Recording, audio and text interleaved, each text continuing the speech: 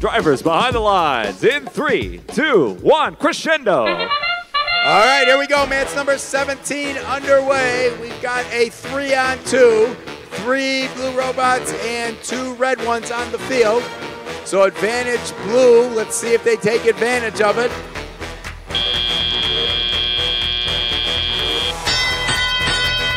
So far in the early going, we've got a tie score. We're tied up at 19. We enter into teleoperator mode. Drivers have control of the robots. Everybody moving here in match number 16 at the Rocket City. 9:31, Perpetual Chaos, putting one up for red into the speaker, coming back and doing another one there. Quick spin move by their partner, 7111 Rad Robotics. Now they're in position and they score in the speaker as well. 6-point advantage red. Over on the blue side, you've got 8841 Otter.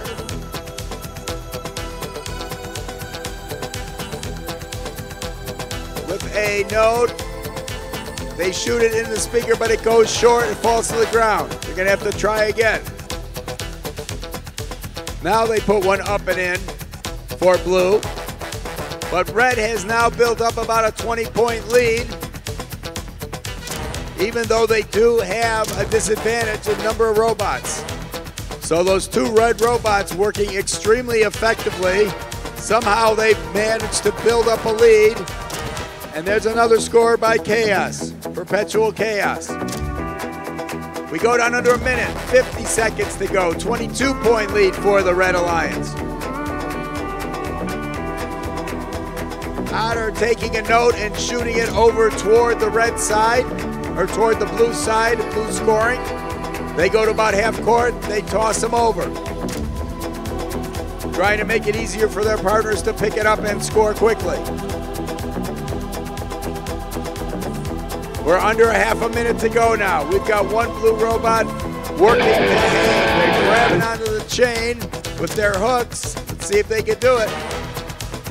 We got 2 blue robots next to each other. They're going to try to hang in harmony. Nope, one of them is going to move to the other side of the chain. 8 seconds to go. 5, 4, 3, 2, 1.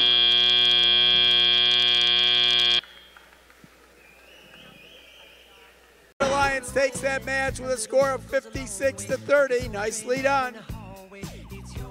2 ranking points for the red teams. I